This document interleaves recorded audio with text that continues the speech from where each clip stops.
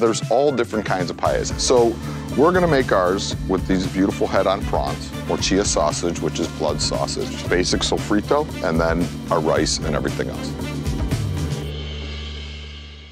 Here's the beauty about paella. Paella is a rice dish. The key is making sure that the rice is cooked tender while forming a crust on the bottom of the pan.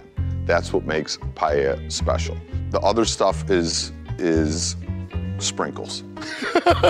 So the first thing I'm gonna do is I'm gonna fry up the shells a little bit in the oil. I'm gonna get all these cut and ready to go first. Take the tip of our knife and I cut straight down the back here, and then we'll clean them all. You always want to work as efficient as possible. We get them all cut, then we get them all clean, then we go. That's the intestinal tract, we'll just say it like that, of the shrimp. So we're gonna take that out. Now, there's all different kinds of paellas. You know, sometimes you see them with lobster, sometimes you see them with clams, sometimes you see them with what? Pasta. No pasta. Never pasta in paella. The dish is a rice dish, so we would never serve pasta with a rice dish, Dee. Did you ever see the movie Big Night? There's a famous scene when a customer's at the table and they order risotto, and they get the risotto and they said, "Where's my side of pasta?" And the Italian chef went crazy because he's like, what, they want starch on starch? Moving on. Shrimp is cleaned. So I'm gonna put my pans on here in about a medium-high heat, liberally oil the bottom of that pan. We're gonna hit our shrimp with some salt, and then we're gonna place our shrimp in here and just let it sear. You smell? It smells good. Yeah, if you were just to cook shrimp without the shells on, you wouldn't get this smell. That is the shell throwing its flavor into the oil, and it's making a shrimp oil right now. These are almost ready. I'm gonna start cutting up my sausage. I'm using a morcilla. It's like a partially air-dried sausage. It's almost in between like a breakfast sausage and a salami. All right, so we're gonna pull these out. Now we're gonna take our blood sausage, and I'm gonna put the discs in there and let those start to sear.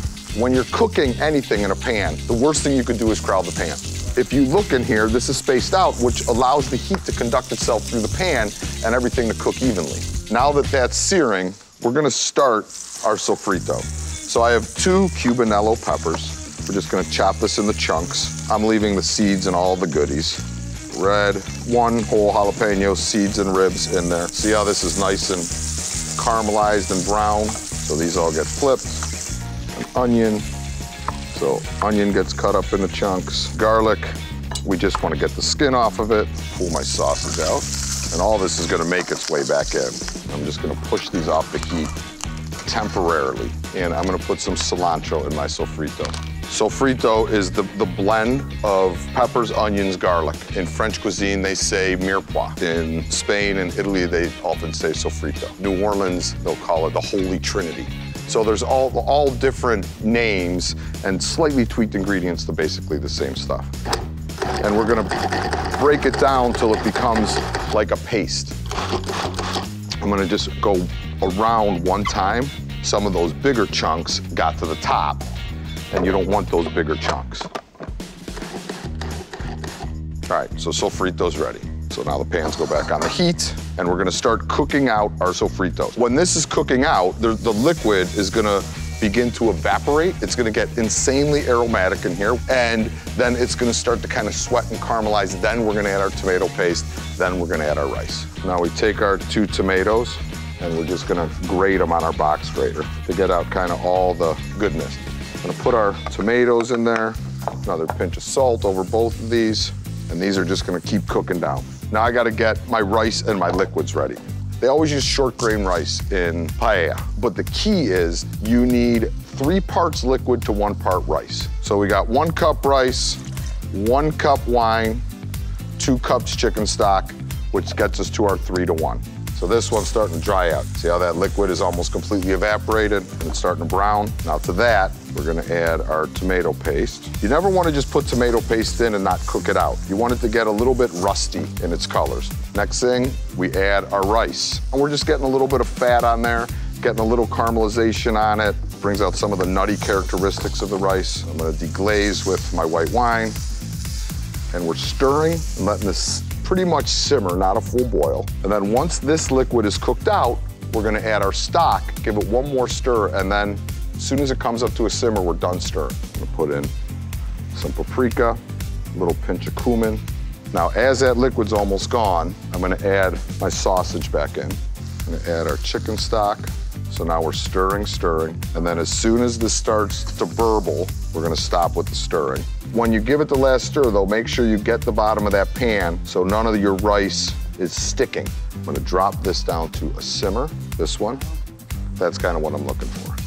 Just that nice little burble. Soft dance, yeah, burble. What I want to happen now is I want that crust to form on the bottom. So if I stir it now, I'm gonna disrupt the bottom, and then I'm not gonna get the crust. We're just waiting, and then we're gonna put the shrimp in at the end to finish. We'll give some fun history. So, like, this would be like a dish that it was a very celebratory kind of get-together dish where the paella pans were, like, you could feed 20, and you would do it over a fire outside, and then they just, you know, you'd sit and you'd build the whole thing with a huge sofrito, and that's the ones where you would see with, like, clams, mussels, shrimp, lobster, chicken, chorizo. That's when it's really fun. I mean, this is fun too, but this is like a personal pan paella. Yeah. Okay, so now we're gonna take our shrimp. We peeled off the shell. It's about 3/4 of the way cooked. So now we're just gonna place it, and the heat will finish cooking these the rest of the way through. When you see that liquid is really kind of almost gone, you could sneak a spoon down in there to see if that crust is forming yet. But it's all, you gotta have a little bit of patience. You know, you gotta trust it. Okay, so this is almost there. Hey, stay. A bit of cilantro, a little bit of extra virgin olive oil. When you get it, you could kind of scrape that bottom. You get that crust. All through there, you can see how it kind of formed. I scraped it off so it's in your rice. All right, you guys ready to eat? Yeah. Yes. Yes.